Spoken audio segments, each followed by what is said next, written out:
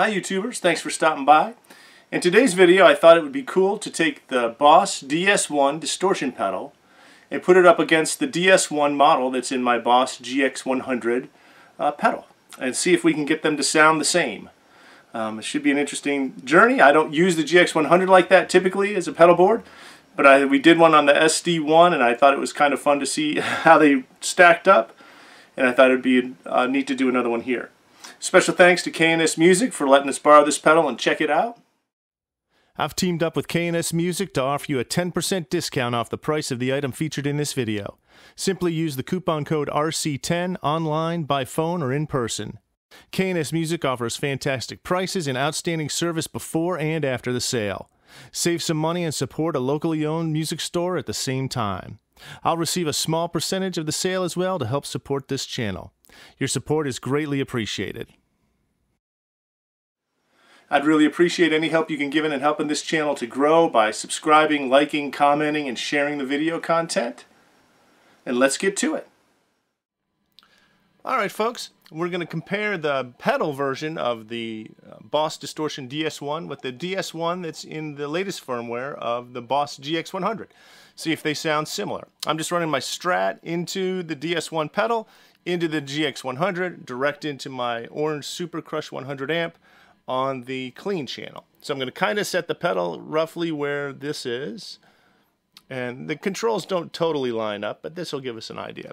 So here's my clean sound. Alright, so let's run through it. We'll start off with the pedal.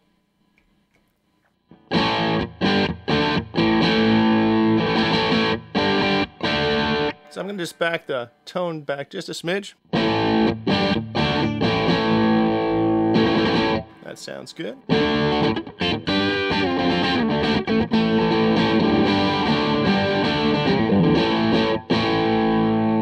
Okay. It's our starting point, so we'll come over here to this one. We'll back this off a couple.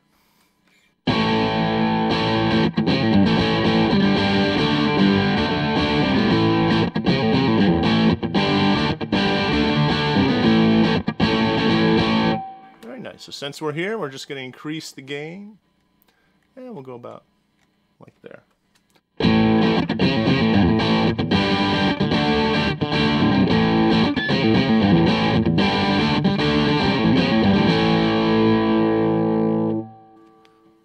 Gain there. Pedal.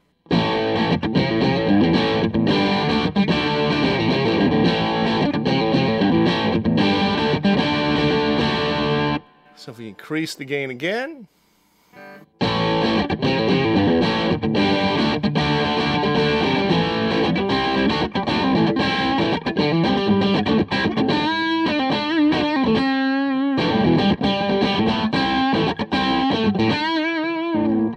Nice.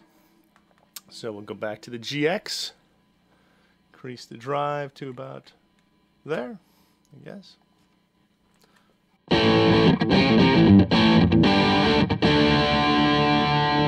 Probably back this down another.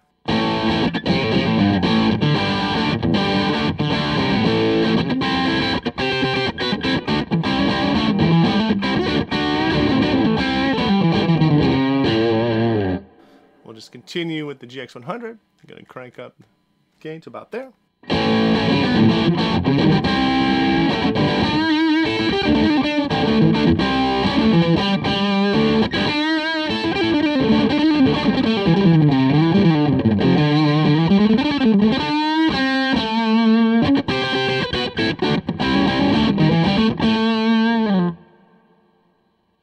Increase the gain over here to about there.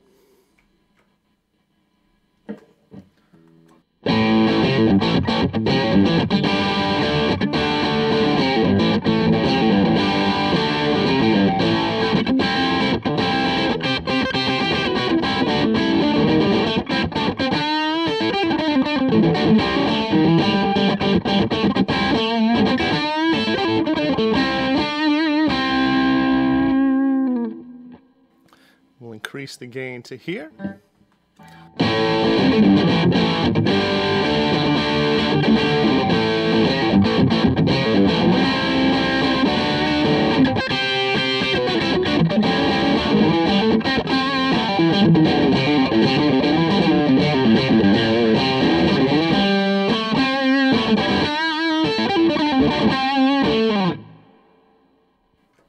That back.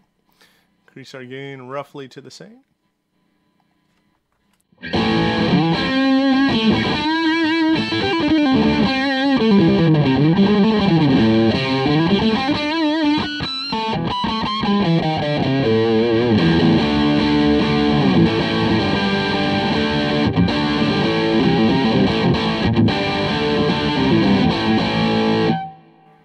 Very nice. Let's crank this thing up.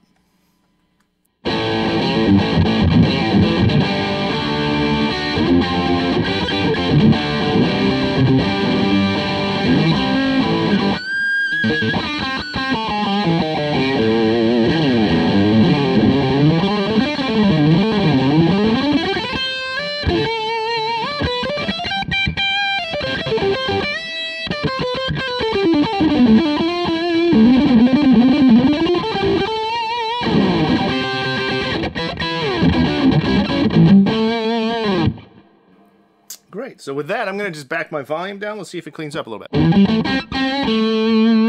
Volume knob's on about 5.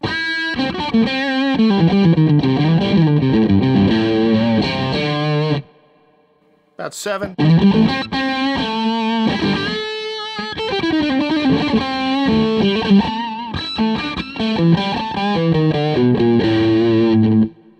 About 9.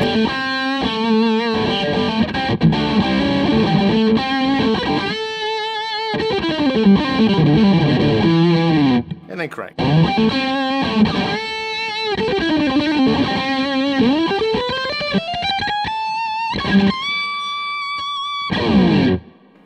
That's very nice. Let's do the same thing on the pedal. So we'll crank the pedal up.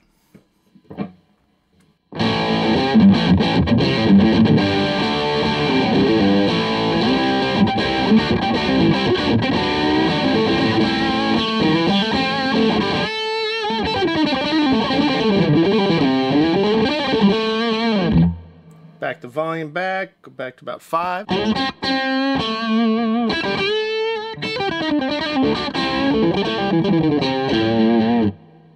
7.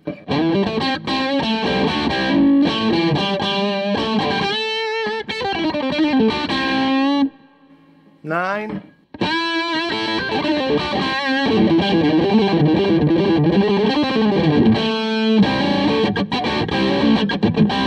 10. Cranked.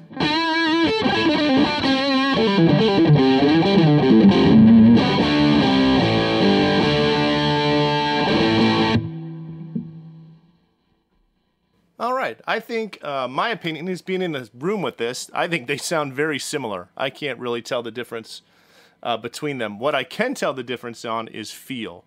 So the DS-1 that's built in the GX-100, I think has a little more pleasing compression and a little bit more sustain. It seems like the notes are just singing on the GX-100, where on the pedal version of it, it seems like it's a little drier, for lack of a better word, but the notes are just zinging out of the one that's in the Boss GX-100. So that would be the big difference. Tone-wise, I can't tell a difference, but feel-wise, I think, in my opinion, I think the GX-100 actually feels a little better because of that extra compression and the sustain that seems to be in there. The notes are just singing in it.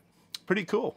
I don't generally use that pedal in the GX-100 either, so that's a neat discovery for me too. This is a journey just to find out how this stuff works, and it's been very eye-opening to me, and it's a lot of fun to try and do. I hope you find this video useful and helpful, and I really appreciate your time watching it, and you have a fantastic day.